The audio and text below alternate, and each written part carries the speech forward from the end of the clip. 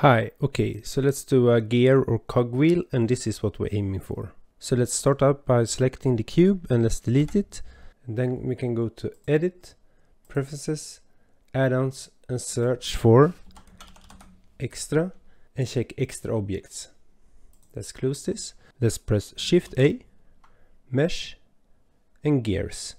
And here we can just choose the gear. And I just go with the default one, but you can also change a lot of stuff with this one. But let's select it, enter edit mode. Let's press Ctrl R, add a loop cut here. And then we can look upon it from the side. Let's press Alt Z, X-ray view.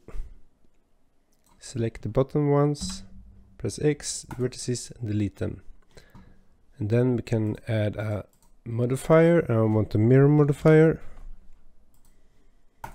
over Z, like that. Great. So let's add a center piece of this cog. So let's press E, S, drag it like that.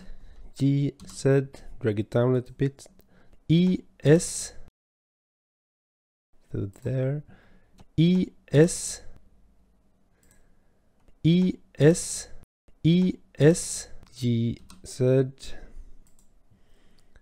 E, S, E, Z, E, S, and let's check clipping, and E, Z, and let's go down. Okay, great. So we have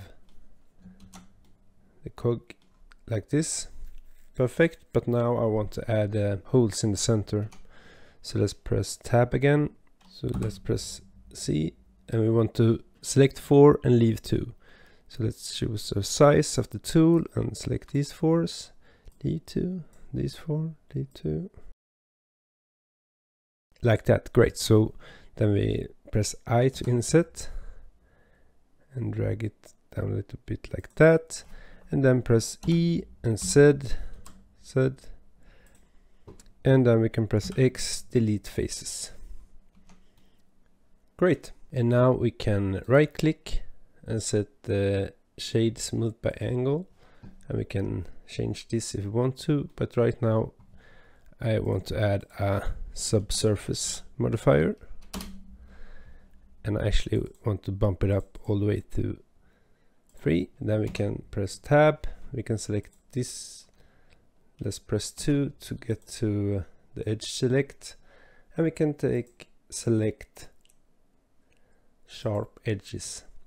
And now when all the edges are selected, we can press Shift E and we can decide how sharp they should be.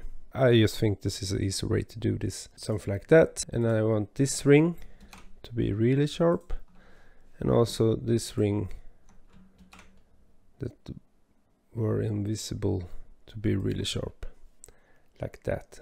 Great. And I actually think I should take this ring and press Ctrl B to get a little bevel, and the same here.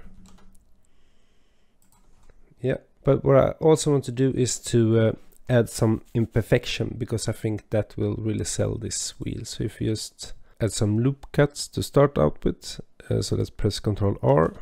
We can add 2 over here and 2 over here.